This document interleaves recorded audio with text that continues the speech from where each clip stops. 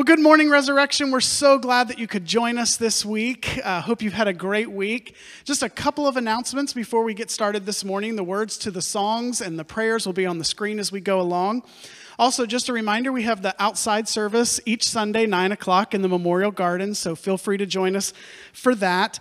And then this week on Wednesday, Ash Wednesday, there's two opportunities. There's Wednesday at noon. If you're able to break away and come by, there'll be an outside service here in the Memorial Garden. If you can't come at noon, at 6:30, there'll be a drive-up opportunity. Pastor Marge will be out there, and we'll do the imposition of ashes then. And then there'll also be an online option for that as well. And then one other thing, the Stewardship Committee is looking for people. So if you are interested in those things and would love to be a part of that, let the church office know, let Sherry know. We'd love to have you join in with that as well. Well, before we get going this morning, 1 John 4:4 says, "Little children, you are from God and have conquered them, for the one who is in you is greater than the one who is in the world." Let's worship together this morning.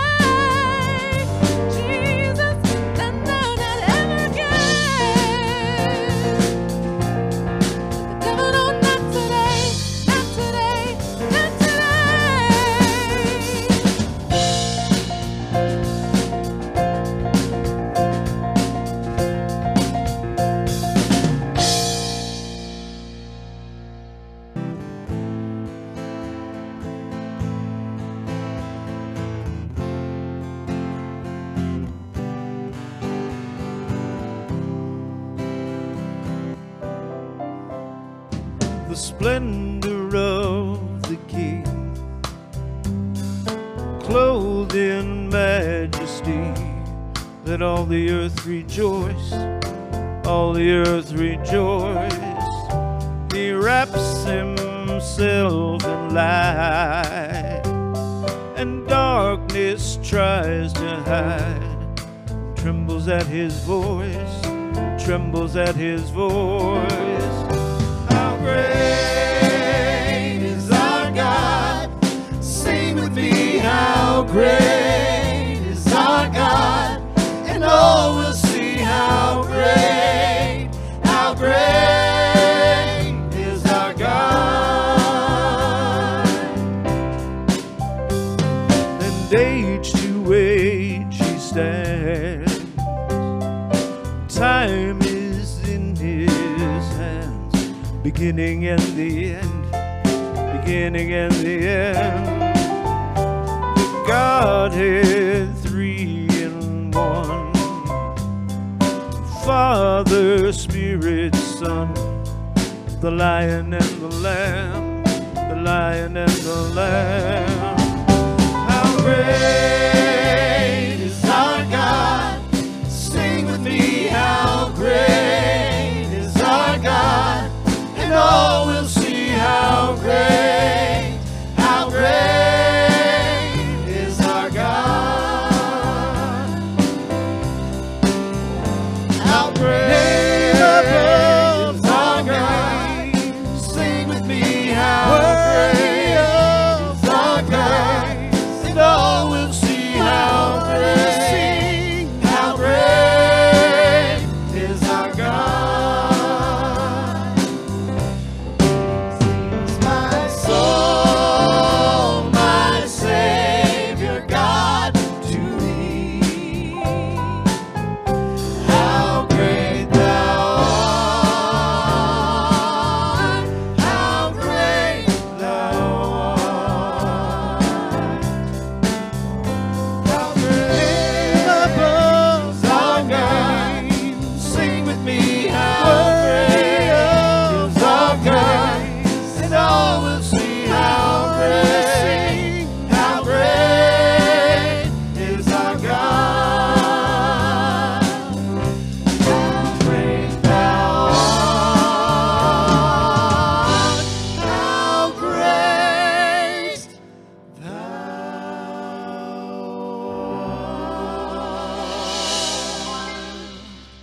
Well, good morning once again, Resurrection, and thank you so much for joining us in worship this morning.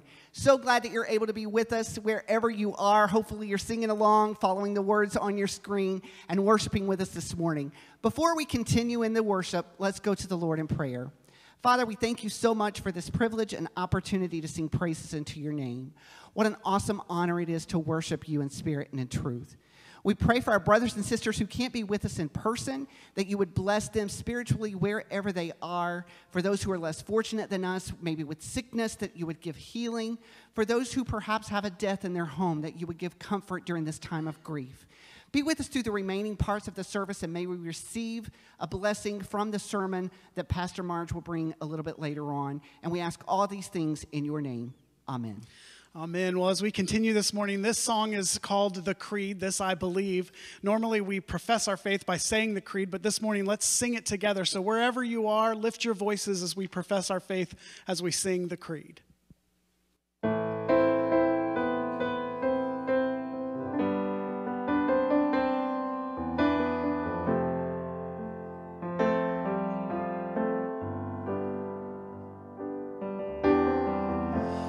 Father everlasting, the all-creating one, God Almighty, through your Holy Spirit, conceiving Christ the Son, Jesus our Savior.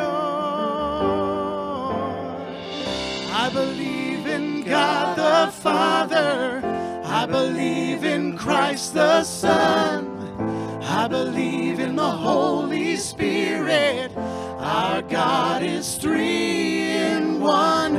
I believe resurrection, that we will rise again. For I believe in the name of Jesus.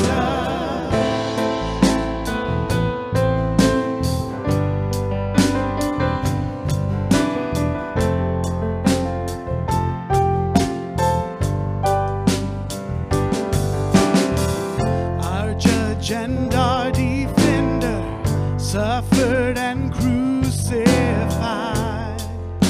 Forgiveness is in you. Descended into darkness, you rose in glorious life, forever seated high.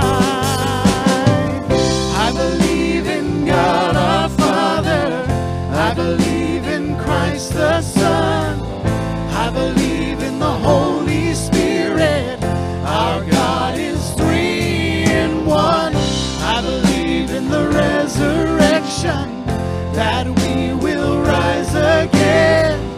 Yeah, I believe in the name of Jesus.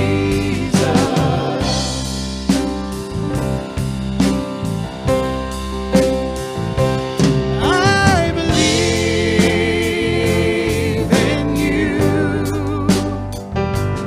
I believe you rose again. I believe that Jesus Christ is Lord.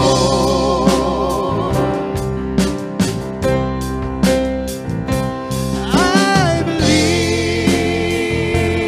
in you. I believe you rose again. I believe that Jesus Christ is Lord.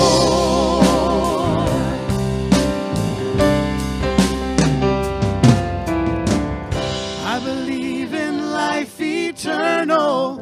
I believe in the virgin birth.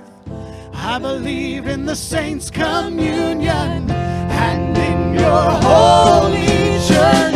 I believe in the resurrection when Jesus comes again.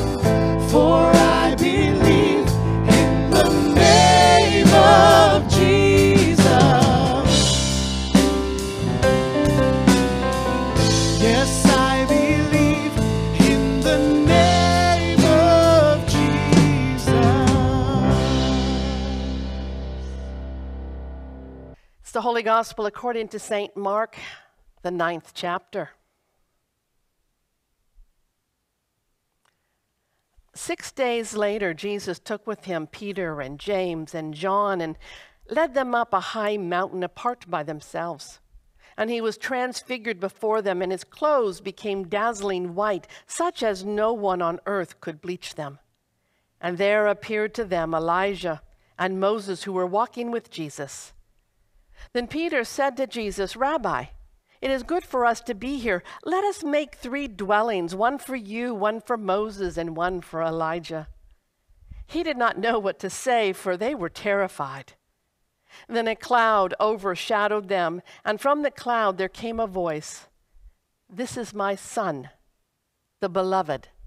Listen to him."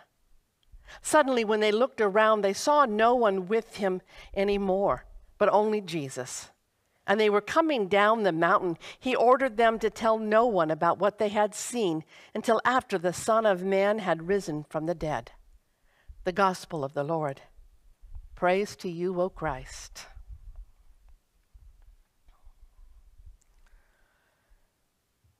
There's an old story about a man who had problems with bats in the attic.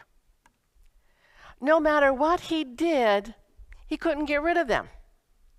He called exterminator after exterminator, but the bats always came back to his attic. Finally, in desperation, not knowing what else to do, he called the pastor. The pastor listened carefully to the man's problem and said, I know just the thing. The pastor went up to the attic and came back down 30 minutes later. "You won't have a problem with those bats again," said the pastor. And sure enough, the man never saw another bat in his attic. Months later, the man ran into the pastor and said, "How did you do it? How did you keep those bats from ever coming back to my house?"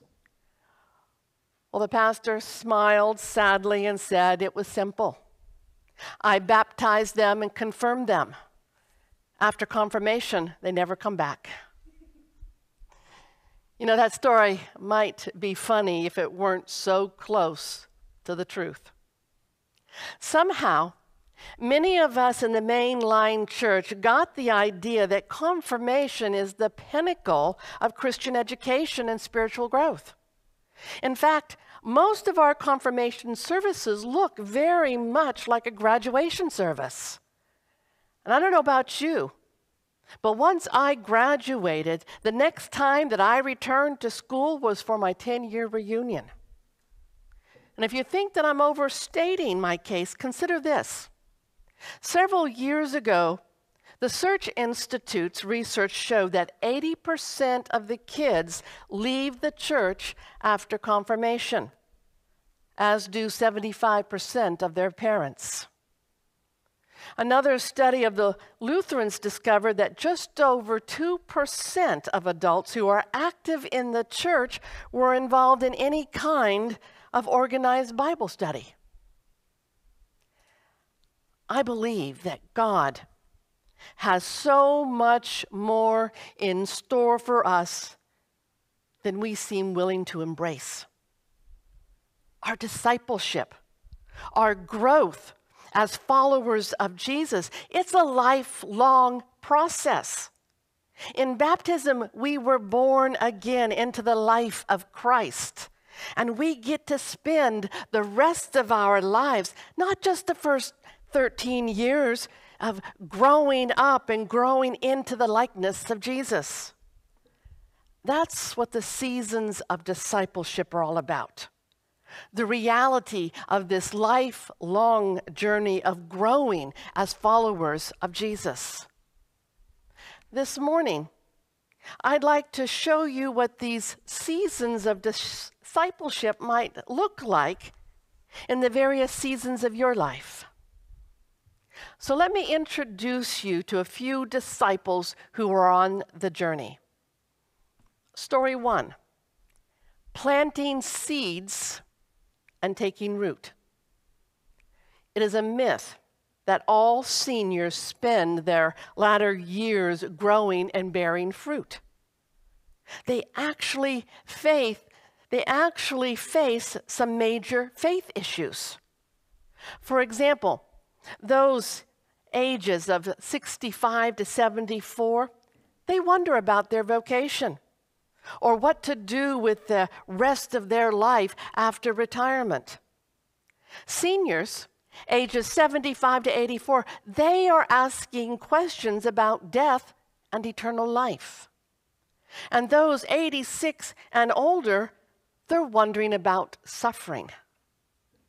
With these faith questions come many opportunities for seniors to grow and to bear fruit, but there are also seniors who are in the planting and taking root seasons of discipleship.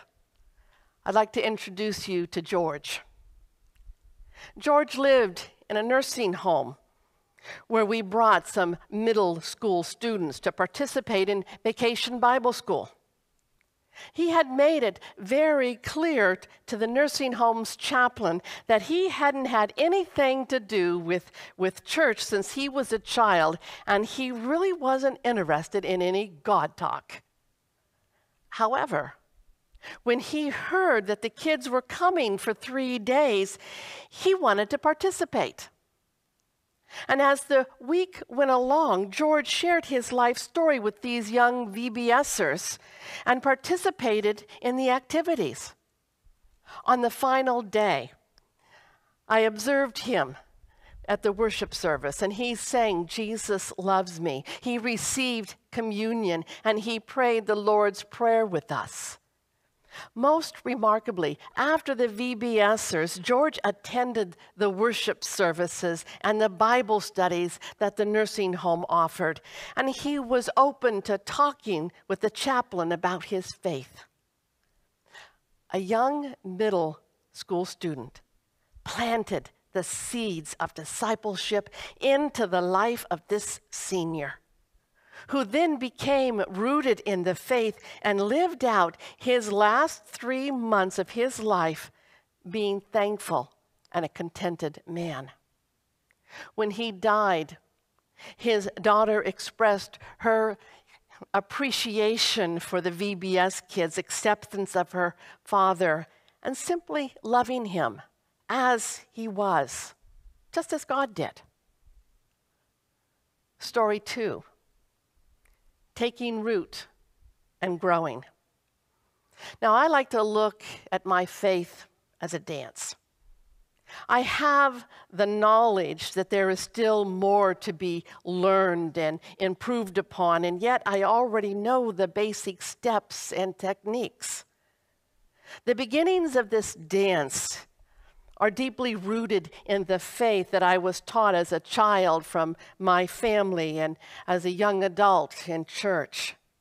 Each step was carefully taught to me through word and action.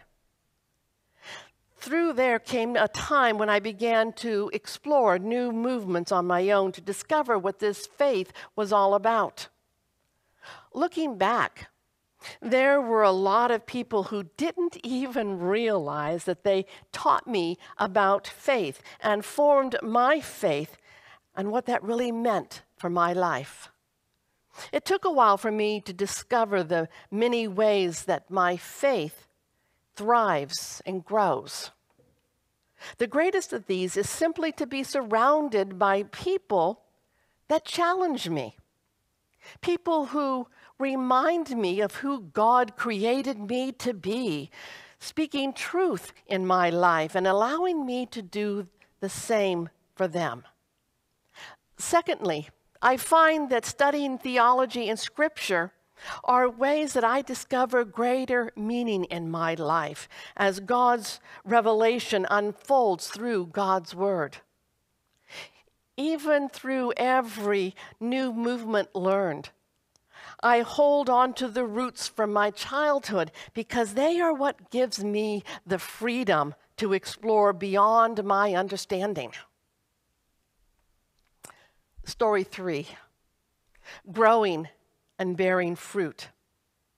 When I think of the movement from one season to the next, from the season of taking root to growing deeper, I cannot help but think of Terry Gallagher.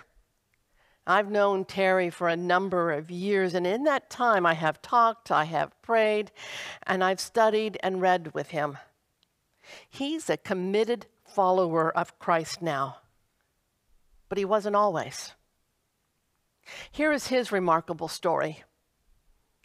I know God accepted me into God's family when I was baptized as an infant, but as an adult, I chose to distance myself from God's family.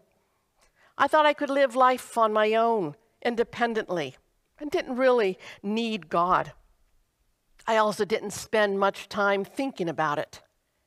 And as I got older, I lived life my way. And it slowly became more and more meaningless and empty. I didn't feel like I was accomplishing anything. I felt unimportant, and I had lost my direction and purpose. All of that had very negative impact on the people that I loved most, my family. I began to realize that I was driving myself away from them emotionally and making poor choices to help forget where I was. When I was at my lowest point, wondering why I was even here, without my even realizing it, God started working through my daughter and my wife and my friends to let me know that God hadn't abandoned me. and that I was always welcome back into the family. From the loving support of my wife, to watching my daughter come to accept Christ, to having friends recommend books to read, and just talking with me, I realized that something was stirring inside me. So I started to listen, learn, contemplate what this all meant. I also started to talk to God regularly. And the more I talked with God, and the more I actually listened, the clearer it became to me that God did have a purpose for my being here. So on a cold January morning, 5 years ago, from my heart, I asked God for forgiveness and told him, I'm giving my life to you for your purpose. Please help me understand what that purpose is. He said, I started coming to St. Mark's right after that and started immediately finding ways to serve, which allowed me to grow. In the last 5 years, St. Mark's has been instrumental in my spiritual journey by teaching, encouraging, and allowing me to serve in ways that I couldn't have imagined. All of that keeps the fire going and growing. I was commissioned as a spiritual care minister in December of 2015, and I have served on the leadership team since then. As part of the spiritual care team, I have regular visits with individuals. I do hospital visits as needed, participate in different services, anointing and prayers, remembrances. I have been on the weekend pastor on-call rotation since April of 2017, and currently I'm called once a month.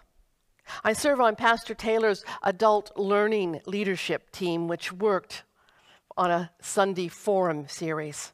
I've also served with Pastor Taylor in various ways over the last few years, helping out with new discipleship for a time, helping with the men's retreat and any other things he may need. My wife and I volunteer at the food pantry once a month. I led a small group during the past Lenten season and participated in a men's Bible study weekly on Saturdays. I also serve on the worship team every now and then when he needs a backup guitar player. Through all of the learning and growing, I realized that everything comes down to relationships and how I choose to foster them, whether it is at home, at work, or at church, or out in the community. I work to have every aspect of my life reflect the heart that God has placed within me. The heart is visible in how I relate, how I treat those with whom I come in contact every day. My passion is to help, to encourage others' experiences, their connection with God. What can be more powerful than my words is how I treat those with whom I come in contact. The guidance I get from praying, reading scripture, attending worship, as well as giving of myself and my resources helps direct how I respond to life and those around me. Story 4, lying fallow. The seasons of discipleship affect disciples of all ages. Meet Matt. Matt was a good kid. He had great parents, a loving family. He was baptized at 13 days old, and he attended his parents' small group even as an infant. He started Sunday school early, and he rarely missed a weekend worship service, and he breezed through confirmation. He grew in faith, and he truly lived into his baptismal promises. But there came a time when something happened inside of him. Maybe it was normal teenage rebellion. Maybe it was the confusion of all the changes that happened during puberty. For whatever reason, Matt's faith started to feel different. There wasn't that spark. There wasn't that assurance of things hoped for and the evidence of things not seen. He still believed. And he knew that Jesus was his loving Savior. But he felt he was moving into a new season of life. He was moving into a fallow season. Matt's season started when he talked to his pastor about not being confirmed. He felt he was moving into a fallow season. Matt's season started when he talked to his pastor about not being confirmed. He felt he simply wasn't ready, and his pastor blessed him to continue on his journey of faith and not be confirmed yet. Matt spent the years of his high school life seeking God, but not really plugged into the youth group at the church. After graduation, he took some time off before going to college, and he took a job at Holden Village doing whatever was necessary and seeking little or no pay. It was here that Jesus came to Matt and rekindled his faith. It's not that Matt ever stopped believing. He simply took some time to restore and refresh his faith in Christ. Like land that has to be worked, has produced crops for years. At some point, that land needs to rest and be restored so that it can be productive again. That's lying fallow. Matt needed to lie fallow so that he could be productive again. So like the farmer, working the land to help spring to life, Jesus worked on Matt's heart and helped him spring back to life too. Matt emailed his pastor and asked if he was around, if Matt would happen to stop by. It was years since his pastor had heard from Matt. They made arrangements to meet, and when they did, they greeted each other with a great big hug and smiles and stretched from ear to ear. That's when Matt dropped the bomb. Pastor, he said, I think I'm ready to be confirmed. Would you do the honors? No matter what season of life you're in, I want to challenge you to consider what season of discipleship that you are in today. You may be here today in need of having the seeds of the gospel planted in your soul. Or perhaps you're in the season of taking root, being reminded of learning for the first time the basics of the faith. Or maybe you're in the season of growing, a time in which God's Spirit is stretching and changing in you in ways that you never could have imagined. Or you might be in the season of bearing fruit, so filled with the love and joy of Jesus that you can't help but share that love and joy with others in practical, tangible ways. Or perhaps you're in the season of fallow, tired and broken by the hardships of life, and you need of God's restoring grace to bring you back to wholeness. What season of discipleship are you in today? From the stories that you have just heard, I hope that you have come to see that this is not a linear journey. One in which that we take root in our teens and grow in our 20s and bear fruit for the rest of our lives. And I also hope that you note that you've come to see that many of us are in more than one season at a time. While the seasons of discipleship provides a framework for understanding our growth as disciples, this process, it is still a wonderful mystery. And I want to invite you to get engaged in the journey, in the mystery.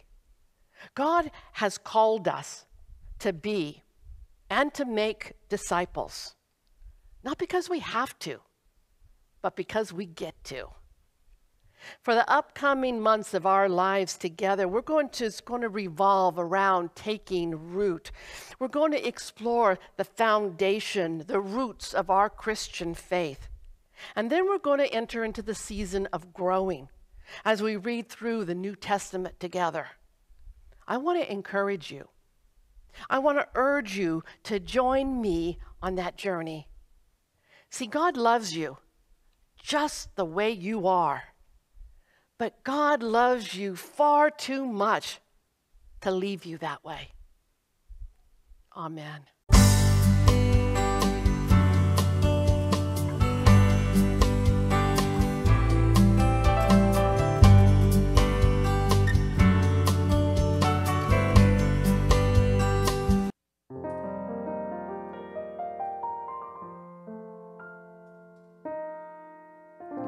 He's all I need when I just need someone to talk to. He's always there to hear my prayer.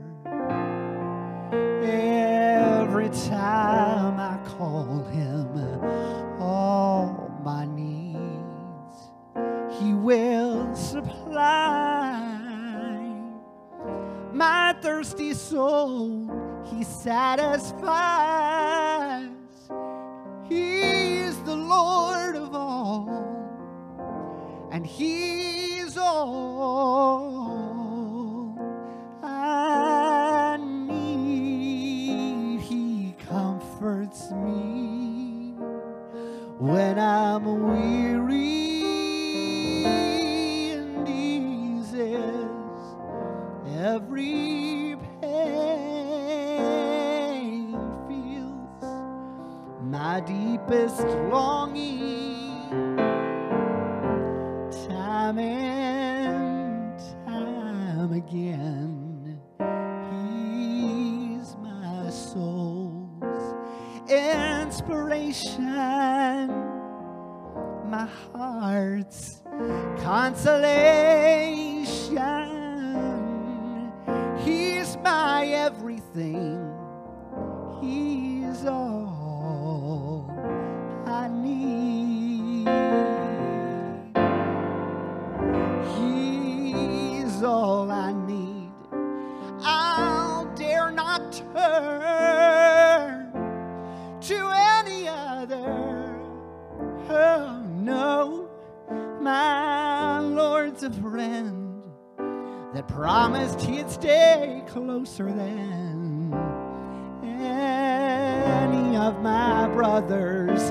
And on this friend I can always rely. He'll be my strength as life goes by.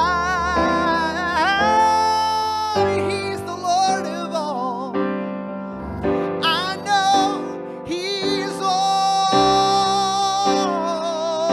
I'll ever need. He comforts me when I'm weary and eases every pain, feels my deepest longing. Time and time again, he's my soul's inspiration. He's my heart's consolation. He's my everything. He's all I need. Hey, there's a little chorus here. Can you sing this with me? He's all I need. He's all I need. Jesus is all I need. Now you see how easy that is. Let's sing it one more time. He's all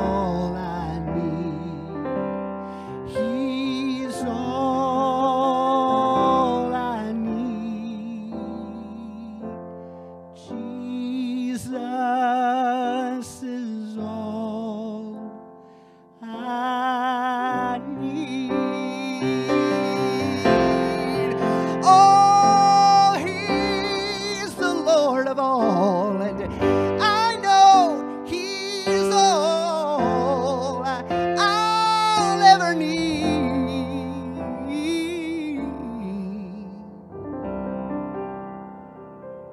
And now I invite you to join me and to pray as the Lord has taught us. Our Father, who art in heaven, hallowed be thy name. Thy kingdom come, thy will be done on earth as it is in heaven. Give us this day our daily bread, and forgive us our trespasses as we forgive those who trespass against us. And lead us not into temptation, but deliver us from evil. For thine is the kingdom and the power and the glory forever and ever. Amen. Please join me for our spiritual communion. My Jesus, I believe that you are present in the most holy sacrament. I love you above all things, and I desire to receive you in my soul. Since I cannot at this moment receive you sacramentally, come at least spiritually into my heart. I embrace you as if you were already there and unite myself wholly to you. Never permit me to be separated from you. Amen. Before I give you the final benediction, the final word, I want to invite you to our Ash Wednesday service this coming Wednesday at noon. It'll be held outdoors. We will share communion and have the imposition of ashes. If you're not able to take off and on your lunch hour and come and join us, then I invite you to come at 6:30, where it'll be a drive-by imposition of ashes. And now, God the Creator strengthen you. Jesus the Beloved fill you. And the Holy Spirit, the Comforter, give you peace. Amen.